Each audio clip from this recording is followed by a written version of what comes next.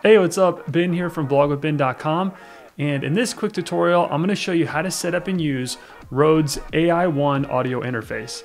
This little guy is great for anyone who is on a budget, but still wants to record studio quality professional audio into their computer. So if that's you, keep watching.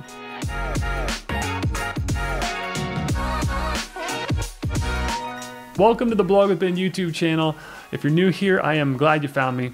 Here you're going to find full-length step-by-step tutorials and reviews, all aimed to help people build, grow, and monetize their WordPress blogs. And if you find this video helpful, I would greatly appreciate it if you would like, comment, share, and subscribe to the Blog with Ben YouTube channel. Doing so helps me keep this channel going and growing, and it helps you stay up to date with all the new videos that come out in the future. So thanks again for all your support. All right, so in this video, we're going to be reviewing and setting up the Rode AI-1 audio interface. And as a blogger, you may be asking yourself, why do I need an audio interface? And that's a fair question. But from my experience, a lot of bloggers tend to dabble in different mediums, like they may have a YouTube channel or they may be a podcaster. And if that's the case, having high quality audio goes a long way in the quality of your content. So that's where having something like this comes into play. So what we're going to do in this video, I'm going to show you how to set it up. I'm also going to show you how to access a free copy of the recording software Ableton Live Lite, as well as take advantage of their 2-year free warranty. So with that being said, let's get started. So one of the many things I love about Rode's AI-1 audio interface is its simplicity. Everything from the packaging to how you use it is super simple and easy to understand.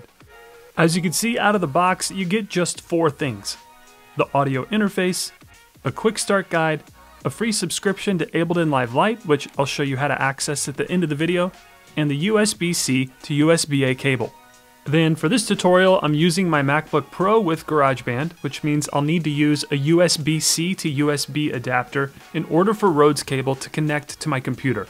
It only cost me about 20 bucks, I think, and all you do is connect the two and you're ready to go. Next, it's time to connect the audio interface to the computer.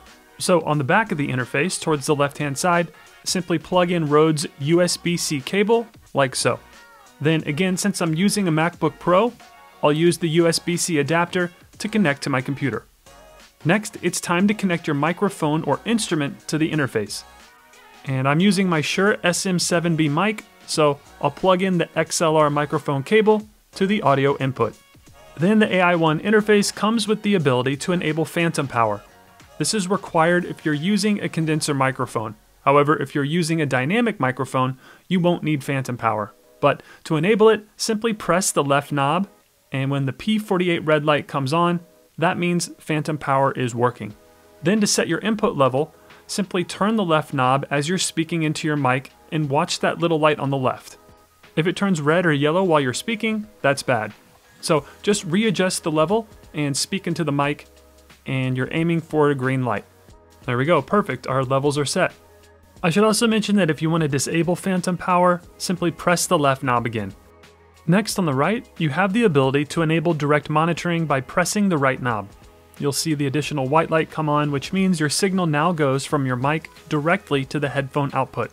Then turning the right knob adjusts the output level going into your headphones. However, I'm not going to be using direct monitoring for this tutorial, so I'll press the knob to turn it off. Then, if we head over to the computer, your input and output should update automatically, but it never hurts to check. So again, I'm using a MacBook Pro, so I'll open my system preferences, and then open the sound settings.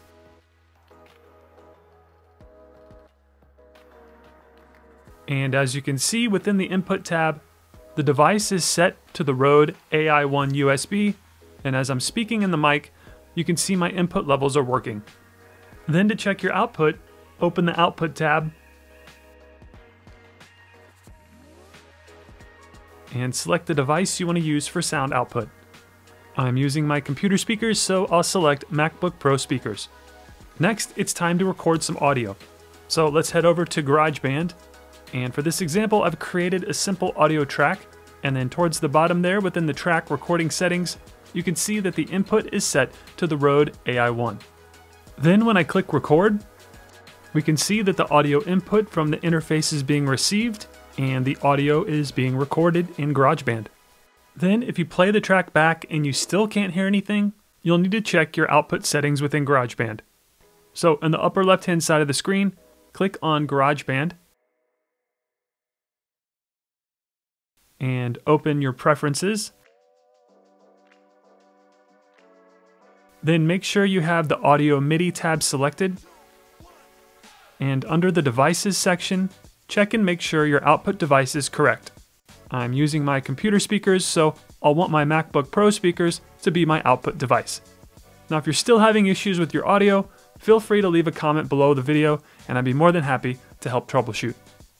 Alright, and that's it. Like I said, super simple and easy to set up. And now that our levels are set and the interface is connected to our DAW, and I'm running GarageBand for this example, and it's receiving our input, which is the Rode AI-1 interface, we can now begin recording audio and creating content. And then the last thing I want to show you is how to access your free DAW, Ableton Live Lite. And if you're unfamiliar with Ableton, it's a top-of-the-line audio software that makes music creation and recording audio super fast and fluid. It includes essential workflows, instruments and effects, and much, much more. And if you purchased a brand new Rode AI-1 audio interface, you should be able to get this for free. So, in order to access it, you'll need to register for Rode's free 2-year warranty. And to get started, just visit the link below in the video description titled Warranty in Ableton Live Lite. And it'll take you to this page that you're looking at right now. Now, if you're not seeing this page after clicking the link, then you'll probably need to create a free Rode account. However, after you create your free account, you can access this page and register your warranty. And then from here, it's pretty straightforward. Simply select your product from the drop-down menu. I'm obviously registering the AI-1 interface, so I'll select that. Then on the next screen, you'll be asked to enter your product serial number. And you can find that on the bottom of your interface. It'll look something like this. Now, your serial number may start with some letters, but just enter the numbers within this field. Then when you get the green check mark, go ahead and click the register button. Then the last thing you'll do is enter your product details, and they'll want to know where you purchased it, date of purchase, and proof of purchase. And I purchased mine online, so I'll select online, then enter the date of purchase, and you'll be prompted to select the online dealer you got it from, so find them within the list. There we go. And then speaking of proof of purchase, I recommend uploading some sort of invoice or receipt. I'm using a screenshot of my invoice from Sweetwater. Then once everything is filled out, click the complete registration button. And success! Your 2-year warranty is in effect, and you'll receive instructions from Rode on how to claim your free copy of Ableton Live Lite within the next 3 business days. So that's going to do it for this video, and if you found it helpful, I'd greatly appreciate it if you would like, comment, share, and subscribe to the Blog with Ben YouTube channel. Also, if you're looking to start a blog, check out these 2 videos on how to build, grow, and monetize a WordPress blog. They'll walk you through the entire process step by step. And as always, your support means a great deal to me and my family, and for that, I thank you. So, with that being said, I'll see you in the next video, and thanks for watching.